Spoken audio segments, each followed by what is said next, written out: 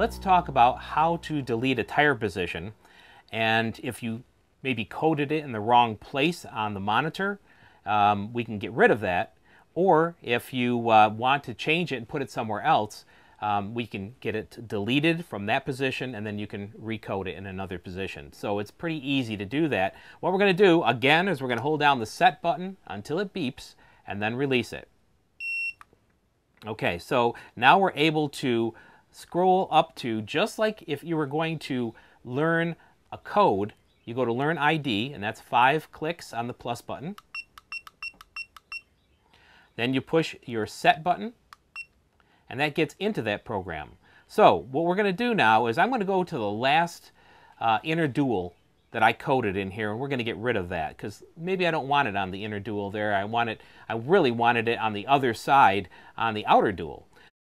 I'm going to use my plus button, and I'm going to click it a few times. Now remember, I don't have anything on that second axle, so I'm going to the third axle in my case, the inner dual, and that's the one I want to get rid of.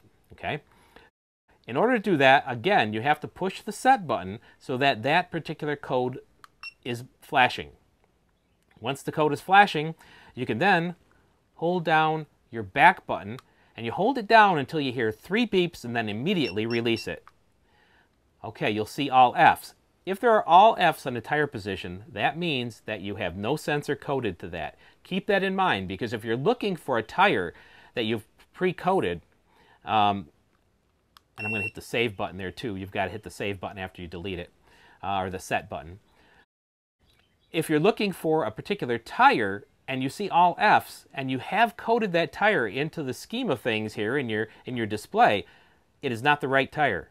You've got to make sure you go to the tire that has a code, and then you will have the right tire to delete if that's what you want to do. So we deleted that, and what I'm going to do now is I'm going to hit the back button twice, and then you'll be able to see that that particular tire is gone. So that's how easy it is to delete a sensor. Now, if you want to delete all your sensors, what you want to do in that same position, instead of holding down your back button for 3 beeps, you hold down your back button for 6 beeps.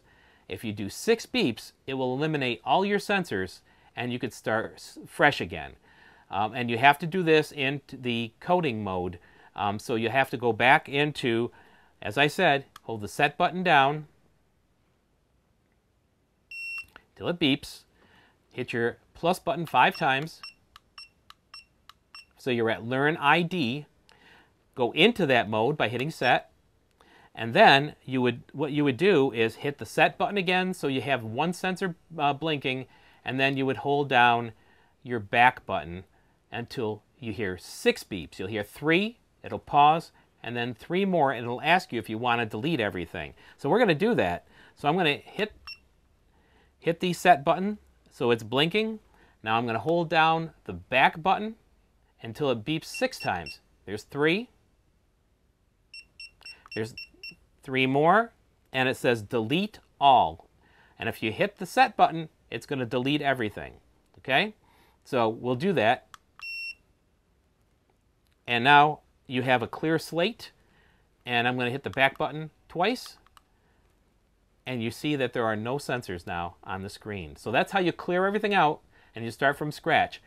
Make note, though, it does not clear out your high and low pressure settings. It just deletes all the sensors that you have programmed in. Okay? So be careful when you do that. You don't want to erase the sensors that you don't want erased. You have to do that individually with the 3 beeps, but if you want everything erased, hold it down, hold the back button down until you hear 6 beeps. And when it says delete all, you hit set, it'll delete everything. If you do not want to delete all, then what you do is you just hit the back button, and that will get out of that mode.